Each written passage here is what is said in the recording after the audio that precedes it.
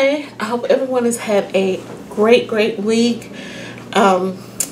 We have another good lesson in store for today, and that lesson is God gives the Ten Commandments, and it's from Exodus chapter 20, verses 1 through 17. And with today's lesson, it's a familiar lesson because most of us who've been in church for a little while, we probably had Vacation Bible School or youth church or something, had to learn the Ten Commandments along the way. But even though it's a familiar passage, it's still good to look at it with new and fresh eyes and try and get a deeper understanding of the word. So let's have a moment of prayer and then we'll dive right into our lesson. God, we thank you for today. We thank you for this week. We thank you for everything that you've done in our lives. We thank you for your instruction that you gave to Israel that we now can study as a model for our lives. God, now we ask you that you give us strength to hear your word and see your word and study your word on today. It is in your Son, Jesus' name, that we pray. Thank you. Amen. So, let's get started with the first two verses of Exodus chapter 20. So let's read verses 1 and 2. And God spake all these words, saying, I am the Lord thy God, which have brought thee out of the land of Egypt, out of the house of bondage. So remember last week we talked about whenever given instruction, it's good to give some context and background as to why instruction is needed. And we see God speaking directly to the children of Israel right now. And he's giving them the context of why he's saying that. Now, he tells them, I am the Lord thy God. He reminds them he brought them out of Egypt. So it's just not like he's just hollering down these orders, but he's giving them the context because they need all this as they're trying to prepare to become a nation. Now, throughout the Old Testament, there are 613 laws that were given, and this is only the first time and only time that we see God speaking directly to the children of Israel. So with these 10 commandments, he's speaking directly to them. So he's given that background of his relationship with Israel. So let's keep going and see what exactly is the instructions that God gives. And they really can be broken up into two parts. And the first part is instructions about how to deal with God, because this is about building a relationship with his children. So he gives instructions about how to deal with him. And so let's read verses 3 through 11. Thou shalt have no other gods before me. Thou shalt not make unto thee any graven image, or any likeness of anything that is in heaven above, or that is in the earth beneath, or that is in the water under the earth. Thou shalt not bow down thyself to them, nor serve them. For I, the Lord thy God, am a jealous God, visiting the iniquity of the fathers upon the children unto the third and fourth generation of them that hate me, and showing mercy unto thousands of them that love me and keep my commandments. Thou shalt not take the name of the Lord thy God in vain. For the Lord will not hold him guiltless that taketh his name in vain. Remember the Sabbath day to keep it holy. 6 days shalt thou labor and do all thy work. But the seventh day is the Sabbath of the Lord thy God. In it thou shalt not do any work. Thou nor thy son, nor thy daughter, nor thy manservant, nor thy maidservant, nor thy cattle, or thy stranger is within thy gates. For in 6 days the Lord made heaven and earth, the sea, and all that in them is, and rested the seventh day. Wherefore the Lord blessed the Sabbath day and hallowed it. So we see some commandments being given out here. And that first commandment was, thou shalt have no other gods before me. Israel is not to have any other gods. Now, they've been in Egypt. They've seen the Egyptians have multiple gods. Pharaoh, and they saw the war between God and Pharaoh constantly keep in battle. So with all those little minor gods and things that they had in Egypt, had been exposed to that. As well as they're passing through different lands on their way to Canaan, they're seeing other people worship false gods and different gods, and not the God of Israel. So God had his first commandment to them is, don't put no other God before me. I don't care what you've seen along your way. I am the Lord thy God. Put me first. So the second commandment God gives is, you shall not make any graven images, meaning they're not to have idols. They're not to create the idols out of all kind of different materials that he lists in those verses. He also gives a warning about the punishment for breaking this commandment. He says, I am a jealous God. And he will punish generations. I think it said the third to the fourth generation, unto the third and fourth generation. That's a long time to have punishment for a sin that was created by the first generation. Even with that warning, Israel struggles with this throughout Israel's history. When you read the Old Testament, idolatry, the worship of of idols is a struggle for the children of Israel. But guess who else is a struggle for? Us. In today's time, we have idols too. We have people who struggle with, and probably from time to time, if you be honest with yourself, I've struggled with it. You struggle with it. But we have to, when we know better, we do better. So that's what, sometimes we have to be reminded of that. No idols.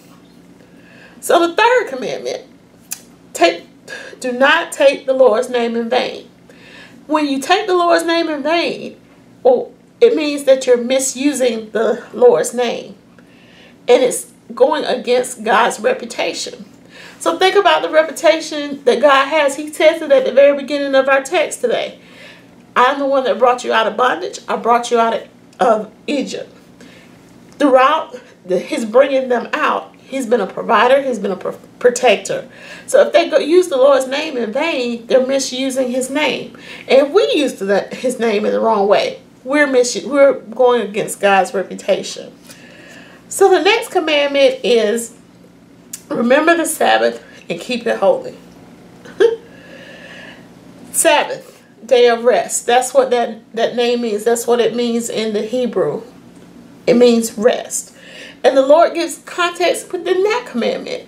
He created the earth and he rested on the seventh day. So let's keep moving along and see the second part of the Ten Commandments, and those are the instructions about how to deal with God's people. So let's keep reading and read verses 12 through 17. Honor thy father and thy mother, that thy days may be long upon the land which the Lord thy God giveth thee. Thou shalt not kill, thou shalt not commit adultery, thou shalt not steal, thou shalt not bear false witness against thy neighbor. Thou shalt not covet thy neighbor's house. Thou shalt not covet thy neighbor's wife, nor his manservant, nor his maidservant, nor his ox, nor his donkey, nor anything that is thy neighbor's. So the first commandment that deals with people is honor thy father and mother. This is really a groundbreaking commandment when you think about it, because it puts men and women as equal. It doesn't just say honor thy father, which was what most of the laws, most of the text deals with the man in Israel's lineage. But this says honor thy father and thy mother, putting them on equal footing. So it's groundbreaking that way. And then also, as I was studying the lesson, something that came to mind as I was reading commentary, this commandment wasn't written to children. As children, we're taught this commandment over and over again. In our modern context, to honor thy father and mother, meaning to respect and listen to what our parents say. But when the commandments were written, this was directed to adult people. So what it really boils down to is a cultural thing, not to discard your parents or push them to the side when they're no longer able to, say, work in the fields or provide any income to the family. Some people may, at that time, may have looked at the elders as being a burden to the family. So God is telling them, no, honor your father and your mother. Take care of your elderly parents. So the next commandment, thou shalt not kill. That's pretty self-explanatory. You shouldn't be taking anyone's life. That's a definite no-no. Thou shalt not commit adultery. So, you know, people try to leave that up to interpretation because sexuality is such a sensitive topic in the context of the church. But adultery, having sex outside of marriage. The reason that this commandment is important for the establishment of Israel is that people have to build trust, and there has to be trust within the family. And so trust between husband and wife, trust amongst the children to know that their parents are staying together and being faithful to one another within the context of marriage. The next commandment, thou shalt not steal. It's another commandment that's helping promote trust within this new nation as they're developing, so they can trust one another that they're not going to take each other's possessions. Also, when you think about it, it's a disrespect to God to steal. God is the provider. He's providing food, water. We've seen that in our lessons so far this quarter. So if someone was going to steal, they are disrespecting God. The next commandment, thou shalt not bear false witness against thy neighbor. Simply tell the truth. Just tell the truth. The last commandment, don't covet your neighbor's wife, manservant, maidservant, ox, donkey, anything that belongs to your neighbor. So when we say covet, that means being envious, desiring somebody else's stuff. And this is really a commandment that is internal. You know, you might not be able to visibly see someone being covetous, but it's something that's in the mentality and the heart of a person. So that's like a brief wrap up of the commandments. One thing I did want to touch on before we get through our lesson is that some people may argue that we're not bound by these commandments anymore because those are under the law. That's the Old Testament. When Jesus came, he brought grace. But Jesus also spoke about each one of these commandments in his teaching. And if we were in our regular Sunday school setting, we would go through each of those 10, but I don't want to make the video too long. But just think about the example of the Sabbath. He stayed in constant friction with the Pharisees because of this thing about the Sabbath. And the intent of these laws were all throughout Jesus' teaching, as in when he was talking to them about the Sabbath. So our lesson takeaways are very simple today. Do right by God. One of my favorite pastors is Pastor E. Dewitt Smith. He always says this: if you be good to God, he will be good to you. And in the 10 Commandments, we see how we can be good to God by not putting other gods before him, no idols, do not misuse the Lord's name, and keep the Sabbath. The second takeaway, do right by God's people. Very simple. Don't steal, don't kill. Honor your parents. Tell the truth. And don't be envious of others. So that is our lesson on the 10 Commandments. I hope you got something out of it. Our lesson next week will be God confirms the covenant, and that will be from Exodus 24 verses 1 through 11. I hope you have an awesome week, and I will see you next week.